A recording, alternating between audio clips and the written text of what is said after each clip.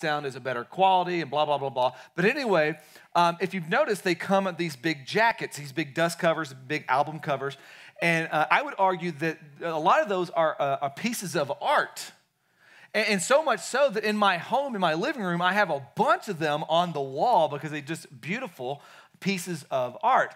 And every once in a while, I'll catch myself just kind of walking through my living room like an art gallery and just looking at these vinyl covers and just finding little intricacies within the artwork, even with listening to music or not listening to music. Now, that's the thing. I can always keep going back to something that's so familiar over and over and over and finding new nuances, finding new little things that are happening within it. Throw the record on, and then you can hear like new nuances in that.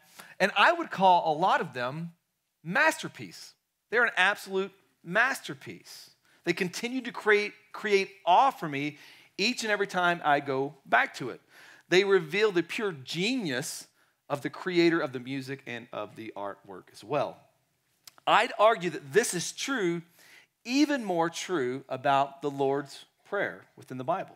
Maybe when I say the Lord's Prayer, you say, hey, I know that by heart, maybe a little different vernacular. Maybe you've never heard of the Lord's Prayer at all. Maybe when you hear the Lord's Prayer or you recite the Lord's Prayer, it brings you great comfort.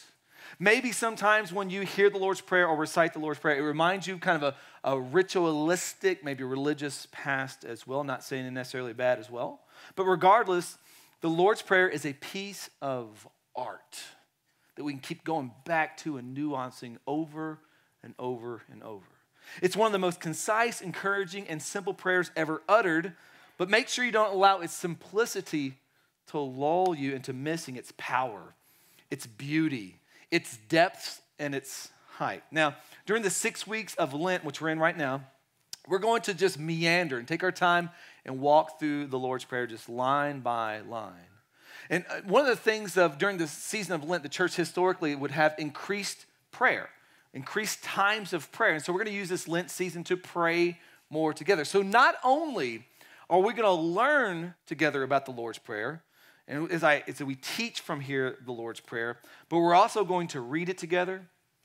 We're going to pray it together. We're going to practice it together. We're even going to sing it together. We're going to be all just immersed in the Lord's Prayer during this season. Now, where is the Lord's Prayer? Well, if you got a Bible, it's in the New Testament in the book of Matthew, chapter 6 of Matthew. If you don't have a Bible, that's okay, but you're going to need one here because we lead from the Bible, teach from the Bible. We love our Bibles. And so at Center Point, we have English and Spanish versions that are free. We just love to give you one as a gift to you. We also will put the scripture on the screen for you. And then we have the Grace Point Vegas app that is free, and it has a whole Bible on there as well. That way you can be in God's Word with us. Now, the Lord's Prayer is found nestled down in the middle of a sermon. And the sermon is known as the Sermon on the Mount. And the preacher of the sermon, which I'd argue is the best preacher ever, it was Jesus. So there you go. So Jesus, he shows his disciples, shows us how to pray. Now, interesting, I love the way Jesus teaches a lot of times. If you watch some of Jesus' teaching, how he teaches us different things in life, especially on this prayer, he teaches us what not to do. He says, don't do it this way, but do it that way. So what had happened was, and you'll look through the Sermon on the Mount, which is Matthew 5 through 7, you'll see this phrase over and over and over. Jesus will say, you have heard it said, but I say to you. Which he's basically saying, everyone is saying this, word on the street is this, you maybe have heard it said this way, but I say to you it's this way. He's basically saying they got it wrong. Let me straighten it out for you, is what he's saying. And so I want to show you at the beginning, in the context, what's going on before this sermon of Jesus, this prayer that he's teaching us. My prayer for us is that this would be a big deal for us. This would really open our eyes and our hearts to want to commune with our Father more, to want to talk with God, to be with God, because maybe the reason why we suffer with prayerlessness is because maybe we're doing it wrong. So let's look at what he says. Matthew chapter 6, verse 5. I pray this is freeing for us. He says, and when you pray, you must not be like the hypocrites. That's one of the things we hate to be called, right? No one here says, I love being called a hypocrite. No, we hate that. He says, don't be like hypocrites, for they love to stand and pray in the synagogues and at street corners, and that they may be seen by others. Truly, I say to you, they have received their reward. But when you pray, go into your room and shut the door and pray to your Father who is in secret. And your Father who sees in secret will reward you. Now, real quick, Jesus is not really talking about proximity there and space as well. It's okay to pray publicly. It's okay to pray privately. He's more talking about the heart motive behind your prayer. And so he tells us one way to not do it is like that of a hypocrite. Now, a hypocrite is simply someone who is acting. A hypocrite would be known as an actor, someone who puts on a mask.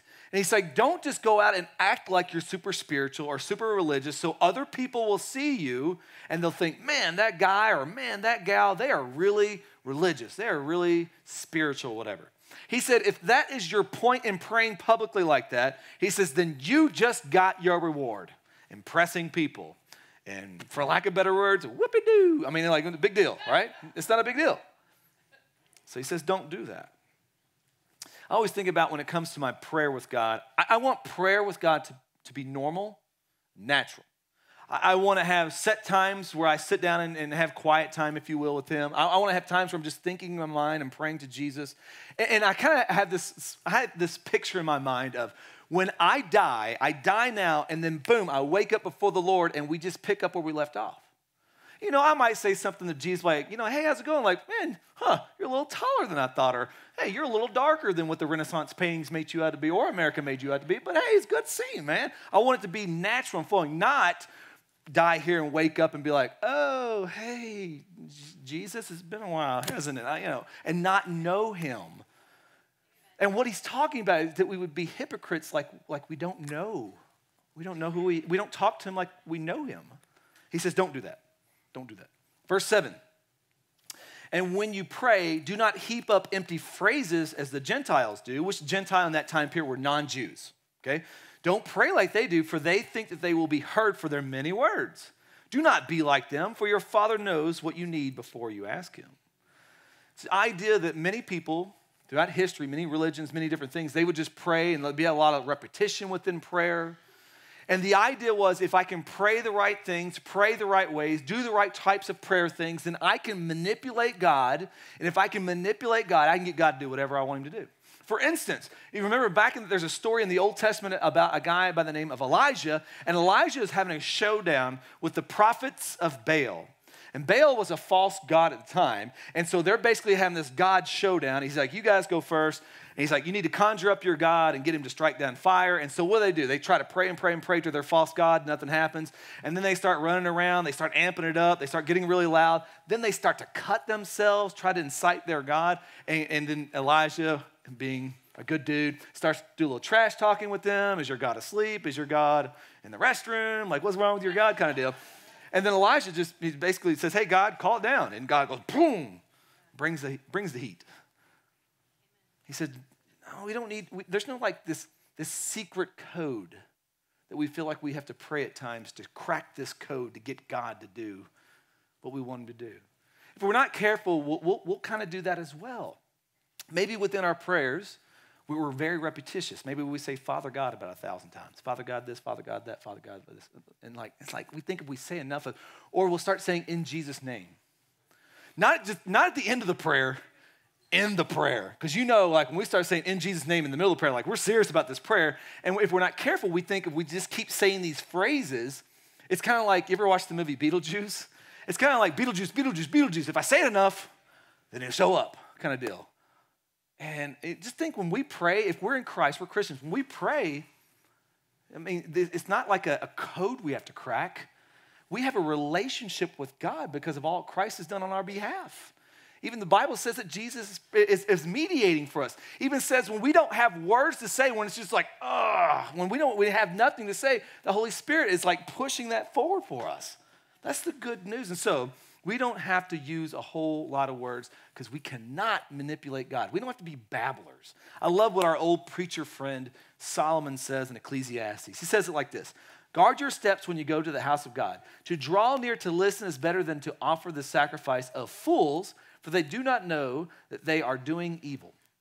Be not rash with your mouth, nor let your heart be hasty to utter a word before God, for God is in heaven and you are on earth. Therefore, let your words be few, for a dream comes with much business, and a fool's voice with many words. Augustine, the great man of old, said it like this: remove from prayer much speaking, not much praying. So Jesus is saying, don't do that. Don't be a hypocrite like you do not know God. Don't just be acting for people to see, for spiritual consumption, for everyone to like, man, that's a spiritual dude right there. And he says, don't be a babbler. Like God already knows what you need. Just go to him in relationship. Not trying all these flowery words and these little codes to try to crack God to manipulate him. He will not be manipulated. He is God. So what do? Well, Jesus doesn't just tell us what not to do. He does us a solid and says, this is how you should pray. Look at verse 9. Pray then like this: Our Father in heaven, hallowed be your name. Now, just that one line, I want to just point to two points of emphasis right here. I want to draw our attention to two things right here just in our time this morning. The first thing is this: the name. Did you notice the name right here? Jesus instructs us to call God our Father. In every mention of Jesus praying to God, he calls him Father in the New Testament all but one. Now, for us in this time period of history and cultural Christianity, it's pretty normal for us to call God Father. It still is at this point, but it always wasn't that way. That's something, from Jesus on. You look in the Old Testament, God is really not referred to as Father by his people. Now, you can see he has fatherly tendencies. You can talk about Israel being his children and all that, but you don't see people really praying to him as this Father. And Father is communicating something. Father is communicating a closeness. Father is communicating intimacy. But here's what I know. Here's a reality. I know it may be extremely difficult for many of you here to call God Father. Why? Because that's probably where your greatest life wounds have come from. I mean, that's why we call it daddy issues or daddy wounds. When you think of your father, you think of like, that's the person who left. That was the person who was never there. That was the person that hurt me the most. That was the person that was mean and cruel to me. That was the person that always broke his promises no matter what. That was the person that violated me, that hurt me emotionally, mentally, and even physically. Listen, your father is not our father. Our father is not the father who hurt you. See, we must be able to discern from the two. And I want to help us. And this might be all of us a bit. I want to help us discern from the two. Let me help you do this. When Jesus referred to God as our Father, Jesus was indicating this profound sense of intimacy that he himself had with God. He was showing us that he has this unique relationship with God the Father because Jesus, the Bible tells us, is his only begotten Son. So, left alone, we cannot call God our Father. Listen to me.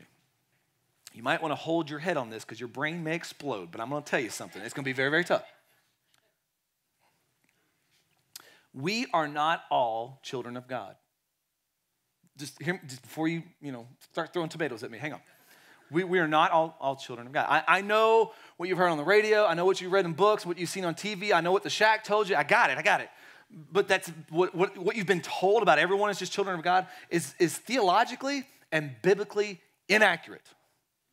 It's inaccurate. Just because we are human beings doesn't mean that we are automatically children of God. Creations of God, yes. Created in the image of God, and since we're created in the image of God, we have dignity and value and worth and meaning and significance. We're the crown jewel of God's creation. We have love of God, absolutely. But we're not children of God automatically. Jesus, if you want to see a funny fight that Jesus has with the Pharisees, the really religious people of the New Testament, if you want to see an interesting fight, Jesus was such a wordsmith, and there's a little sarcasm in there as well. But in John chapter 8, he's having this kind of verbal sparse with them, and one time he just looks at them and kind of throws it down like, your dad is the devil.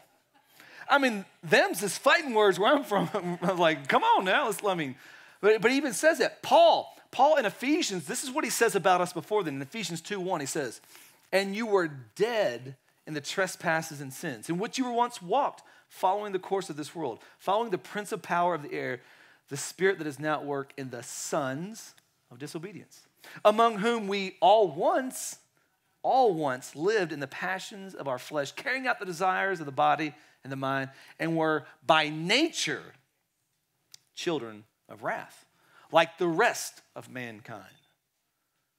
The Bible says us without Christ, this is what we are, children of wrath, sons of disobedience, all of us. R.C. Sproul says it this way: when the Bible speaks of the fatherhood of God, it doesn't characteristically do so with regard simply to creation, but specifically to redemption. He's not talking about, when the Bible talks about children of God, it's not because of creation, it's because of redemption, because of all that Christ has done. Since that is the case, the fatherhood of God is not inclusive, but exclusive and restricted. Boy, that'll mess your 2018 sensibilities up real quick, huh? So what's the difference? What's the difference? I'll give you one word. You can say Jesus, absolutely, but I'll give you one word under that makes sense within all this. How do we call God our Father? Adoption. Adoption. That's all we got. The only way we can accurately call God our Father is by being adopted as a child through the payment of his only Son applied by the Holy Spirit. That's it.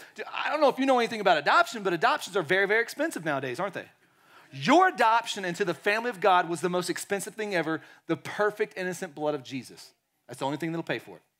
And that's how we call him Father. You see, when he gave his disciples this prayer, he invited them to use this intimate name of the Father because they were adopted in. This is not something that we take lightly. This is not something that we kind of pass over like, yeah, God's our Father. That's what he's got to do, and that's what I got to do. It's bigger than that. It's profound. It's life-changing. This ours, when he says our Father, reveals this idea that we have this possession of God, that God is ours. Not that we own God, not that we can manipulate God, but we're in this relationship. He's our Father. Like really, not just in like Sunday morning kind of deal, but all of life and all of eternity, God is our Father. Jesus has given us what is his now, this unique relationship with God. Now the Father identifies with us because he identifies with Jesus as his Son. Now we, because of Christ, can be called sons and daughters, that we have God as our Father.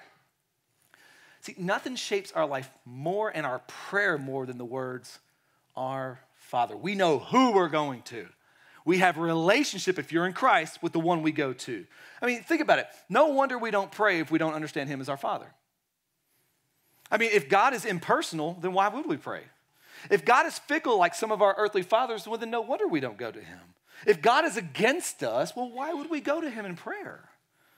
If we see God as Santa Claus, he's making a list, he's checking it twice, he's going to find out who's naughty or nice. If he's like that, that's not grace. Why in the world would we go to him? He's much more gracious than that. He's a good Father. He is our Father. And the only way that that's possible is the gospel. And the gospel informs us about this. When we say our Father, the gospel informs us, this good news of Christ, that Jesus came and lived the life that we could never live, of perfection, obedient to the Father completely. That Jesus died on the cross where we should have been and we should have died for eternity upon.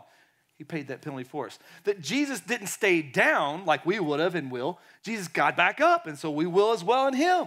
It's the gospel informs us of all this. So he fulfilled what was necessary to reconcile us with God. And so when God sees us, when God listens to us, it's as if his only begotten Son is speaking or going before us. That we have the same rights as the Son now. That's really good news. We can call him our Father.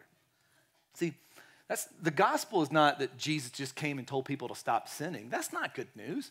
We have the whole Old Testament telling us that, right? No, Jesus came to save sinners and make a way where we can call God our Father. He came to save sinners and to do that. And so we are children of God now. We can go to God. Now, some of you may say, well, Ty, that sounds great and all, but you don't know what I did last night. You don't know what I've been doing. You don't know what's going on in my life. There's no way I can go to God. No way he can forgive me. Listen, if you're in Christ, listen to me. If you are in Christ, you can go to him.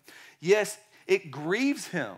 Your sin grieves God. Don't ever mistake that. But he loves you, and he's a forgiving God. Just like when your kids sin, it grieves you, right? Let me try one more time. Just like when your kids sin, it grieves you, right? Do you still love them? And God is perfect Father. Perfect Father. Look what Hebrews 4 says. I love this. Since then we have a great high priest who has passed through the heavens, Jesus, the Son of God. Let us hold fast our confession. Hold fast to that good news. For we do not have a high priest who is unable to sympathize with our weakness, but one who in every respect has been tempted. Jesus has been tempted in every respect of a human, yet without sin. Marvel at Jesus there. Let us then with confidence draw near to the throne of grace that we may receive mercy and find grace to help in time of needs. Jesus was saying that not only he was allowed to address God as Father by virtue of his unique status as the Son of God, but even his followers now have the privilege by virtue to address God as Father. So, this is a big deal. If we're adopted sons and daughters because of Christ, because of his name that we call him Father, dramatically changes everything about us. Changes everything. I have a litany list of what the Bible says about you now. If you have been adopted by the Father, you have trusted Christ and his work on the cross for you, here's what you need to hear. And I'm going to read through a bunch of them really fast. And these are from the Bible that says the scriptures beside it. You can take a picture of it if you need. The Bible says this is true of you because it's true of Christ. The Bible says this is true of you. You got to hear this. If you're a son or daughter, be encouraged by God's word today because he is our Father. Watch this. I am a child of God. I am a friend of Jesus. I have been justified and redeemed. My old self was crucified with Christ. I am no longer a slave to sin. I will not be condemned by God. I have been set free from the law of sin and death. As a child of God, I am a fellow heir with Christ. I have been accepted by Christ. I have been called to be a saint. In Christ Jesus, I have wisdom, righteousness, sanctification, and redemption. My body is a temple that the Holy Spirit dwells in me. I am joined to the Lord and am one spirit with him. God leads me in the triumph and knowledge of Christ. I am a new creature in Christ. I have become the righteousness of God in Christ. I have been made one with all who are in Christ Jesus. We have a family now. I am no longer a slave, but a child and an heir. I have been set free in Christ. I am chosen, holy, and blameless before God. I am redeemed and forgiven by the grace of Christ. I have been predestined by God to obtain an inheritance. I have been sealed with the Holy Spirit of promise. Because of God's mercy and love, I have been made alive with Christ. I am seated in the heavenly places with Christ. I am God's workmanship created to produce good works. I have been brought near to God by the blood of Christ. I am a member of Christ's body and a partaker of his promise. I have boldness and confident access to God through faith in Christ. My new self is righteous and holy. I was formerly darkness, but now I am light in the Lord. I am a citizen of heaven. The peace of God guards my heart and mind. God supplies all my needs. I have been made complete in Christ. I have been raised up with Christ. My life is hidden with Christ in God. Christ is my life, and I will be revealed with him in glory. I have been chosen of God and am holy and beloved. God loves me and has chosen me. That's the good news that God says about you. Since he is our Father, he has the power to rename you and give you this new identity. And so that's why it's so important for us to begin with this, God, that Jesus would say, our Father. The question is, if you're not in Christ, this is not true of you. This is not true of you. But I have really good news for you. God is in the adoption business. Everyone here that this is true of, they didn't earn it, they didn't work for it, they didn't deserve it, and yet God adopted them. And so if you want this to be true of you, you want to say with accuracy, God, you are my Father, trust Jesus. Give Jesus your life. On your way in, you noticed a cross out there by the doors. Like at the end of our gathering today, there'll be men and women out there that would love to introduce you to Jesus to where you can rightfully say, God is my Father. I have been redeemed by Christ. I am a son. I am a daughter. This is my family for now and for eternity. That's the good news of the gospel. We are his sons and daughters. He's our Father. But even as we talk about the name we refer to God by, this leads us to the second emphasis. Not only is Jesus emphasizing this name that God would be our Father, but also the nature of God. Look back at verse 9. He says, pray like this, our Father in heaven, hallowed be your name. Now, the phrase in heaven points us to the reality that God may be as intimate and close to us as this Father, but he's also majestic and highly exalted. And he uses this word here. We really don't use this word because I remember when I first started reading this word, I'm like, hallowed? What does hallowed mean? Hallowed, you got to add a little extra emphasis. Hallowed simply means to make holy. Hallowed be your name, to make holy God's name. So does that mean that we have to kind of muster up a whole lot of, trying to make God holy that way he can be holy? Oh, no. God is way holy without us. Like, it's not that he needs us to make him holy. He is holy. When you look back at the book of Isaiah, when Isaiah has this vision of God, God is before him, and the only thing Isaiah can say, which we read earlier, is, holy, holy, holy is the Lord God Almighty. And then, boom, he hits the floor. And he says, whoa, I'm a man of uncleanness. Not like the 90s Blossom, like, whoa, but I mean like, whoa, a man of unclean lips. You are holy, I'm not. You are high and majestic. I'm low and detestable. God is holy. Yes, he's intimate like a father. Yes, he's close in that nature. But he is transcendent, which just means God is otherworldly. He's not like us in that way. He is God. He is contained and controlled by nothing. He is limitless. He is high and lifted up, majestic and holy. Holy, he's good, right, and perfect all the time. There's no deceit, no evil, no sin in him. It's perfect.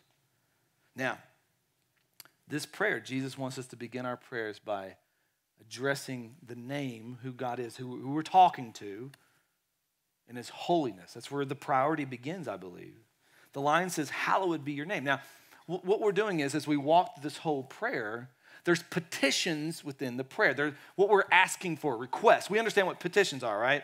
If you don't like the way something is, say you're at school and you don't like the way the hamburgers taste, you get all your friends together, you get a clipboard, you get a bunch of white paper out, and you get everybody to sign these things. They're like, we don't like hamburgers, we want Taco Bell instead. And then, lunch lady looks at it and she's like, no, whatever. Or like, there's a law of the land or something going on you don't like. You get lots of people to sign something so you can make change. It's a request.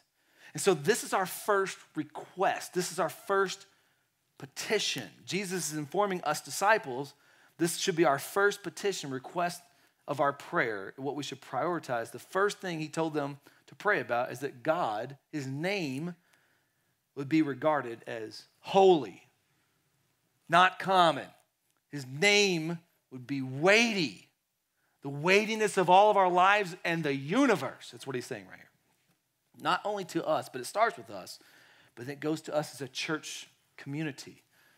It goes to the whole world that we would say, God, make your name known as holy throughout the whole world.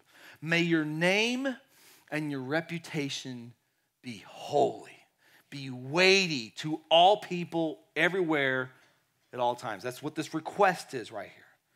But this is where we go sideways in our prayers sometimes. I believe this is where we all kind of go sideways when it comes to asking God to make his name holy in our lives, the lives of our church and the lives of the world.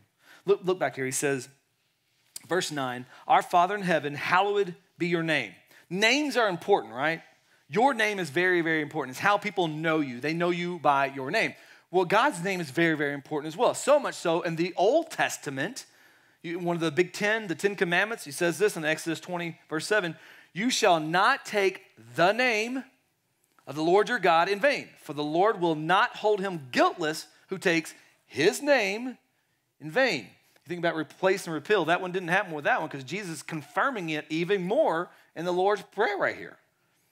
God places a very high premium on the importance of people recognizing his name and his nature, his holiness, and treating it as such. See, even in the Old Testament times, they wouldn't even write down his name Yahweh. They were afraid they would botch it, mess it up, not pronounce it right, or not write it right. And so they wouldn't even mess with his perfect name. And Jesus is repeating this instruction. Names are important. I have a very odd name. Most of you probably know me by Ty, T-Y, but that's not my name. My name is actually Tyron, Tyrin. So you are right. My mom and dad were hippies, and so they just made up a name. Surprised I didn't get like Moonbeam or something like that. But it happened. I researched it a while back on Google. You know Google's always right. So my name is from Africa, land of the noble. That's pretty cool. But here's what happens to me all the time. People butcher my name all the time. I get Tyler, I get Todd, I get Tyrn, I get Tryon. I don't know how to come. My middle initial is A. I get Tyrena, and then they see I'm a dude. They're like, oh. One of my best friends calls me Tyrone. I love this hairline. I get called all kinds of things. But I honestly, outside of just playful, friendly banter, I feel kind of slighted when people don't get my name right. Sometimes people will look at me, and they'll be like, yeah, you did it, and that kind of deal. What's even worse is sometimes, believe it or not, people will misrepresent me and say I said something or I did something or act like something and misrepresent me. And I really, really don't like it when people don't get my name right or misrepresent me. Now, you don't like that either, do you? Multiply that by infinity when it comes to a holy God. By infinity. That we would get his name and nature wrong. That we would not call him for who he is. That we would not see him for who he is. Yeah, Ty, I call God God, and I got his nature right when I pray and all that. Maybe you do, man, that's great. But I think we go a little sideways on this sometimes. What does your prayer sound like? What does your prayer look like? Some of you say, well, Ty, I don't pray. Okay, great. Let's use that as a starting point. Let's move the needle just a little bit for you, help you start to pray. But he says, make his name hallowed. So recently I listened to a message on the Lord's Prayer from a guy by the name of Russ Moore. He's a theologian, ethicist, and preacher. He currently works as the president of the Ethics and Religious Liberty Commission in Washington, D.C., doing a profound work, prolific writer, good dude. He says if we don't intentionally strive to make God's name holy within our prayers and within our life, he said this is what we do. We end up using God. We end up using God, and he describes it. He said we construct a God who agrees with us all the time. He agrees with everything I believe all the time. He aspires for me all the things I aspire for. A God who he'll smite all of my enemies, and he's doing some smiting and smoting, whichever you want to do. And he's a God who's okay with everything I'm okay with. And this is what he says. He said, that's not a holy, self-revealing God. That is an idol that we have constructed for ourselves. Tim Keller says it like this. If your God never disagrees with you, you might just be worshiping an idealized version of yourself. That's got to be a part of taking the Lord's name in vain. That we're calling on him and we're speaking on his behalf, something he has never said in his word or something contrary to what he has said in his word. Or at least we're not making it holy. And our prayer is like, God, may we make your name holy. As best we can, we're finite creatures. We don't have it all. We sometimes we just don't get it, but as best we can from his word, may we make your name holy in our lives and in the world around us. See, our prayers and our lives must be shaped by that we call him our Father, that we have this relational quality all because of what Christ has done. And that we see his nature, that he is holy. And so our petition, our prayer, our request is like, God, make your name holy in my life, in the life of our little family here at Grace Point Church, and in the life of the world around us. God, make your name holy. God's name and nature refer to God as he is, not as what we want him or dream him or what's convenient and comfortable for us to be. Perhaps looking in his name and nature, maybe some of us will be honest, like, I really have been apathetic towards God. Really kind of been flippant towards prayer and just toward God, not seeing him as holy and seeing him as this majestic, high and lifted up God. Maybe just a lackluster prayer life, or maybe a non-existent prayer life. And so our prayer during the season of Lent, as we really dive down into the Lord's Prayer, is that we would be a people of prayer. And we would be a people of prayer that where we really do call on the name of God because we have relationship with him because of all Christ has done. And that we would really see him as who he is, God, not like us, but he's God. And so I think it would be utter foolish for us to just preach on the Lord's Prayer and not actually pray it together. And so what I want to do is I want us to take some significant amount of time together as a family here at Grace Point Church. And some of you may be first-time guests, you may be new, you may be not a follower of Jesus.